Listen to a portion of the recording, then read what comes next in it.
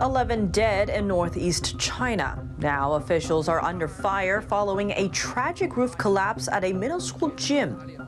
A pink slip for one of Beijing's most public faces. Missing Foreign Minister Qin Gang sacked in a one-sentence announcement.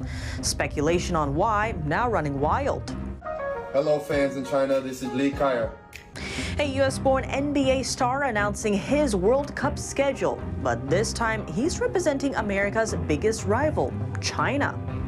And after 3 years of closed borders, North Korea is giving the green light for a major diplomatic visit. 2 delegations from China and Russia are set to arrive there soon. But what sparked the shift? What do you think? Let us know below and subscribe if you haven't already.